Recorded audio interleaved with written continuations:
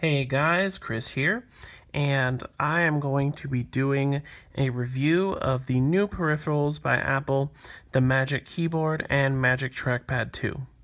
Let's get started. So recently, Apple finally upgraded their peripherals.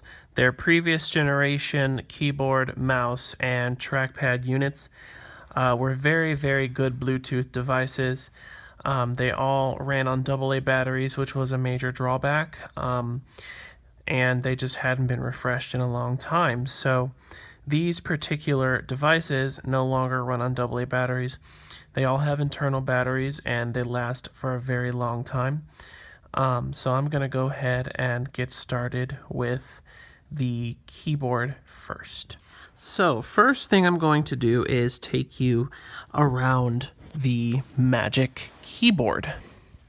So first I'm going to explain why they call it the Magic Keyboard. So as I mentioned, these do not have the familiar battery hump in the back of them. It's more of a wedge-shaped unibody design because the battery is all internal. And the reason they call it the Magic Keyboard is because here on the back is a lightning port. And in previous iterations of their keyboards, you had to put some batteries in them and turn them on and put them in pairing mode and go to your computer and go to your Bluetooth settings and do all this stuff. So this computer actually comes with a lightning cable. It's charged via the lightning cable. But what happens is when you connect the keyboard to your computer via your lightning cable, the pair is done automatically in the background. So that's the first thing about this new keyboard. The second thing about the keyboard is its overall design. So now you have a full-size row of function keys up top. The arrow keys are a bit different. The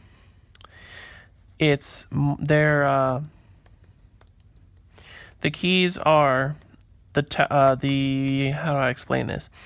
The travel of the keys are a bit shallow. It's a bit shallow compared to the older keyboard, but you really don't notice the difference. The battery life on this thing, I think they said it has 45 days of standby time, but like I said, you don't have to put any new batteries in it. You just pull out a lightning cable, which it comes with, plug it into your computer, and I'd say give it about 2 hours and it will be fully charged. And you can also use this while charging.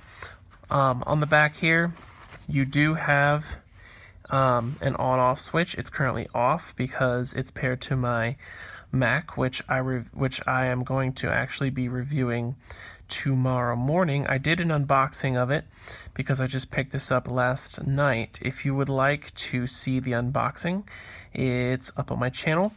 Farther down here is the lightning port in the center, and then you have like an area for the Bluetooth signal to escape here on the back as well.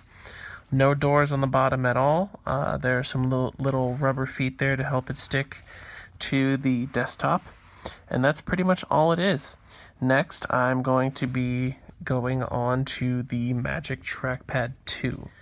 So here's the Magic Trackpad 2, and there are a couple of key features that I want to cover after I go through the design. So here you have the entire surface of the trackpad to use. Now, the trackpad actually doesn't physically click. If I press on it because it's off, nothing happens. But this actually has a haptic feedback motor inside of it. So like the new MacBooks, when you click, it gives you the sensation of clicking, which is totally awesome. It's the same wedge shape as the keyboard, same dimensions and everything. On the back, you have an on-off switch. You have a lightning port. It pairs the same way as the keyboard. You just plug the lightning cable into the computer and it's automatically paired, and you have a little strip here to let the Bluetooth sensor out, and that's pretty much all the trackpad is. It's a lot bigger surface area than the previous trackpad. It's actually the biggest trackpad that Apple has ever made as far as surface area, and because of the haptic feedback, you can click anywhere on this trackpad. With the previous ones, you could only click about the bottom third to 2/3 of the trackpad because of the hinge mechanism that's used. But because the clicking is simulated, this thing just senses pressure. So I could press in the top corners or anything, and it will click no matter where I press, which is really nice. The haptic feedback does not actually work because the device is powered off. But if it were on, I'm going to go ahead and power it on with the switch here. There we go. And I'm going to press it, see if you can hear it.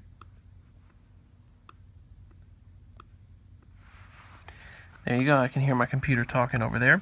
But you could actually hear it clicking, but see now that it's off, nothing happens. But anyway, that's just a quick review of the new peripherals. I'm going to put them back side by side here so you can see that they go really good together because they are the same dimensions, have the same tilt and everything. I keep these devices side by side on my desk and they work really well. Hope you guys enjoy.